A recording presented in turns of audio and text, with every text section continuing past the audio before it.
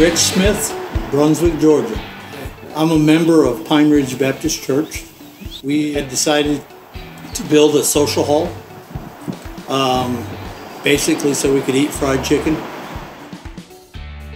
We are about to celebrate our 74th year on homecoming, and we have a small fellowship hall that fits comfortably about 50 people, and our new facility will seat 200. We purchased a 100 by 60 metal building that is going to meet our needs for our new church social hall.